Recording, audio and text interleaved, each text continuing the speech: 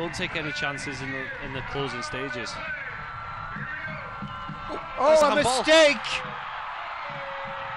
And it's Iloski adding his name to the score sheet. He never gave up on the play. Romero came off his line and spilled it. And Eric Iloski seals it for Las Vegas. Fell nicely to him. Here's the long ball.